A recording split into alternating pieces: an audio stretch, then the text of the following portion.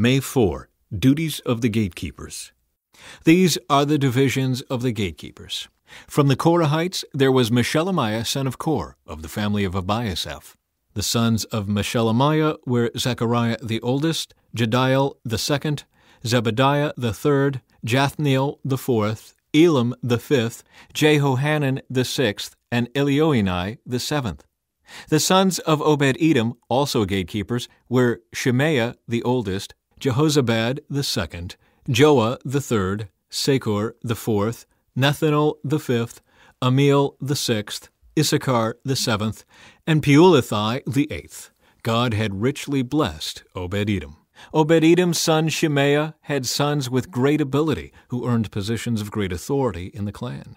Their names were Othni, Raphael, Obed, and Elzabad. Their relatives Elihu and Semachiah were also very capable men. All of these descendants of Obed-Edom, including their sons and grandsons, 62 of them in all, were very capable men, well qualified for their work. Meshelemiah's 18 sons and relatives were also very capable men. Hosa of the Merari clan appointed Shimri as the leader among his sons, though he was not the oldest. His other sons included Hilkiah the second, Tebaliah the third, and Zechariah the fourth. Hosa's sons and relatives who served as gatekeepers numbered 13 in all. These divisions of the gatekeepers were named for their family leaders, and like the other Levites, they served at the house of the Lord. They were assigned by families for guard duty at the various gates, without regard to age or training, for it was all decided by means of sacred lots. The responsibility for the east gate went to Meshelemiah and his group. The north gate was assigned to his son Zechariah, a man of unusual wisdom. The south gate went to Obed-Edom, and his sons were put in charge of the storehouse. Shuppam and Hosa were assigned the west gate and the gateway leading up to the temple. Guard duties were divided evenly. 6 Levites were assigned each day to the east gate, 4 to the north gate, 4 to the south gate, and 2 pairs at the storehouse. 6 were assigned each day to the west gate, 4 to the gateway leading up to the temple, and 2 to the courtyard.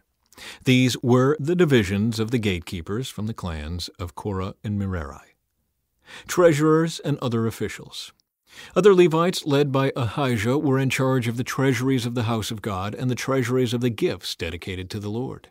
From the family of Libni in the clan of Gershon, Jehiel was the leader. The sons of Jehiel, Zetham and his brother Joel, were in charge of the treasuries of the house of the Lord. These are the leaders that descended from Amram, Izhar, Hebron, and Uzziel.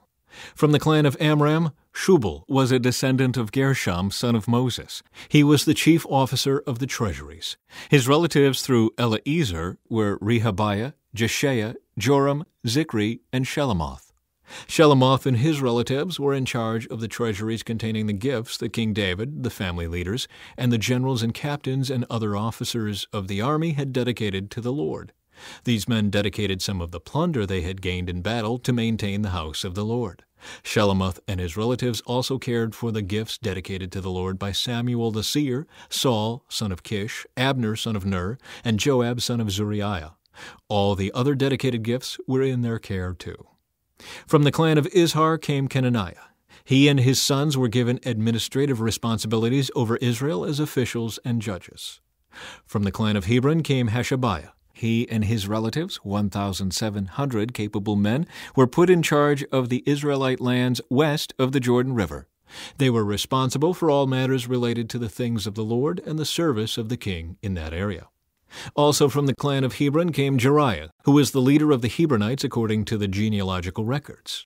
In the 40th year of David's reign, a search was made in the records, and capable men from the clan of Hebron were found at Jazer in the land of Gilead. There were 2,700 capable men among the relatives of Jeriah. King David sent them to the east side of the Jordan River and put them in charge of the tribes of Reuben and Gad and the half-tribe of Manasseh. They were responsible for all matters related to God and to the king. Military commanders and divisions. This is the list of Israelite generals and captains and their officers who served the king by supervising the army divisions that were on duty each month of the year. Each division served for 1 month and had 24,000 troops. Joshabim, son of Zabdiel, was commander of the 1st Division of 24,000 troops, which was on duty during the 1st month. He was a descendant of Perez and was in charge of all the army officers for the 1st month. Dodai, a descendant of Ahoah, was commander of the 2nd Division of 24,000 troops, which was on duty during the 2nd month. Mikloth was his chief officer. Benaiah, son of Jehoiada the priest, was commander of the 3rd Division of 24,000 troops, which was on duty during the 3rd month. This was the Benaiah who commanded David's elite military group known as the 30. His son Ammizabad was his chief officer. Asahel, the brother of Joab, was commander of the 4th Division of 24,000 troops, which was on duty during the 4th month. Asahel was succeeded by his son Zebediah.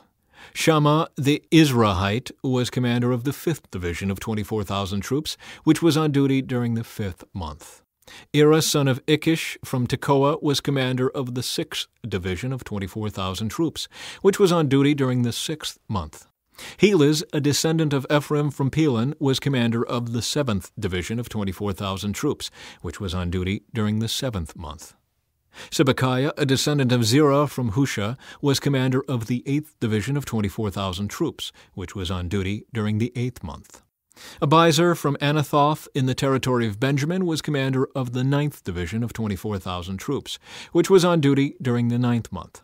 Maharai, a descendant of Zerah from Netophah, was commander of the 10th Division of 24,000 troops, which was on duty during the 10th month. Benaiah from Pirathon in Ephraim was commander of the 11th Division of 24,000 troops, which was on duty during the 11th month.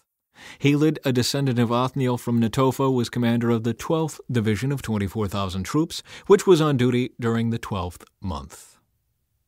Leaders of the tribes. The following were the tribes of Israel and their leaders. Reuben, Elizur son of Zikri. Simeon, Shephatiah son of Maacah. Levi, Hashabiah son of Kemuel. Aaron the priests, Zadok. Judah, Elihu, a brother of David. Issachar, Omri son of Michael. Zebulun, Ishmaiah son of Obadiah. Naphtali, Jeremoth son of Azriel. Ephraim, Hoshea son of Azaziah. Manasseh, west, Joel son of Pedaiah. Manasseh in Gilead, east, Iddo son of Zechariah. Benjamin, Jaziel son of Abner. Dan, Azarel son of Jeroham. These were the leaders of the tribes of Israel. When David took his census, he did not count those who were younger than 20 years of age, because the Lord had promised to make the Israelites as numerous as the stars in heaven.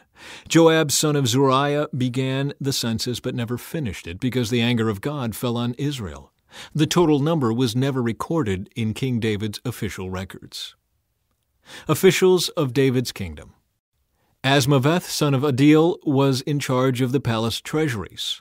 Jonathan, son of Uzziah, was in charge of the regional treasuries throughout the towns, villages, and fortresses of Israel.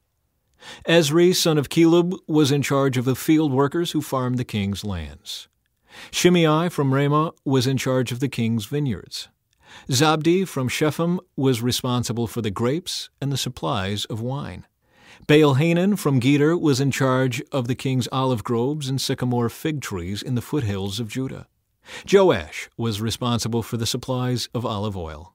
Shitrai from Sharon was in charge of the cattle on the Sharon plain.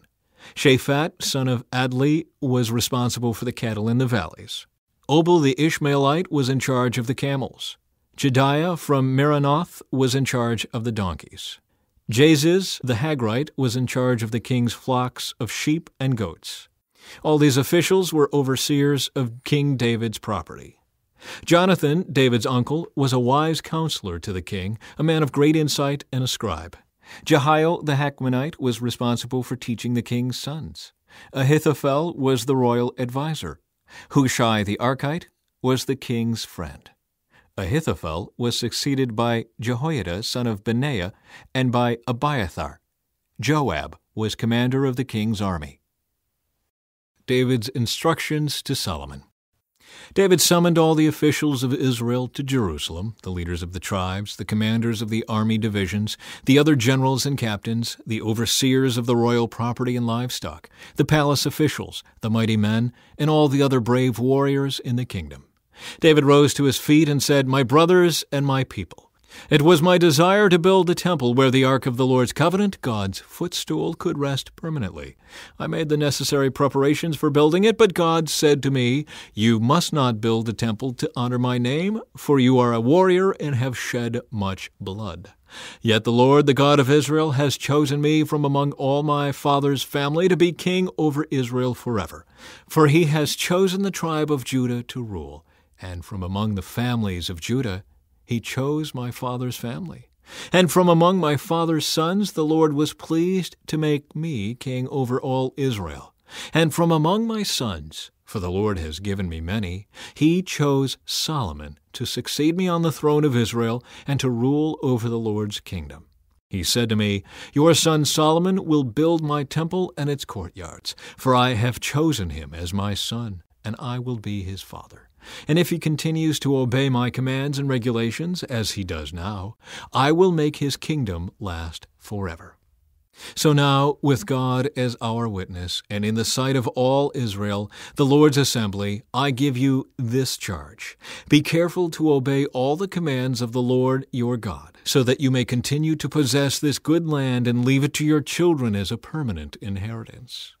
And Solomon, my son, learn to know the God of your ancestors intimately. Worship and serve him with your whole heart and a willing mind, for the Lord sees every heart and knows every plan and thought. If you seek him, you will find him.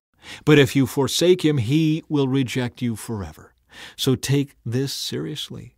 The Lord has chosen you to build a temple as his sanctuary. Be strong and do the work."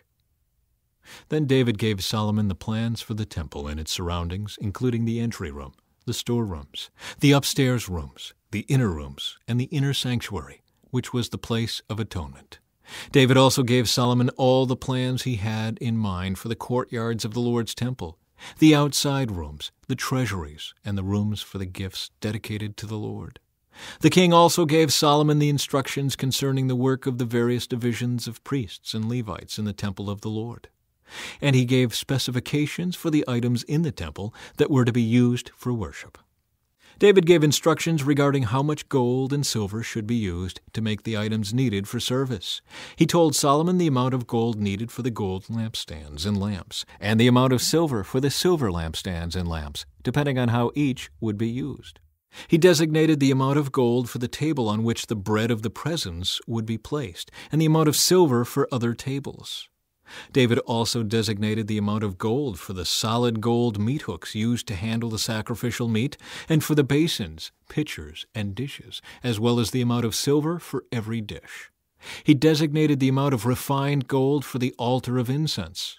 Finally, he gave him a plan for the Lord's chariot, the gold cherubim whose wings were stretched out over the ark of the Lord's covenant.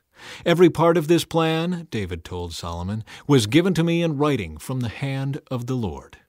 Then David continued, "Be strong and courageous, and do the work. Don't be afraid or discouraged, for the Lord God, my God, is with you. He will not fail you or forsake you. He will see to it that all the work related to the temple of the Lord is finished correctly.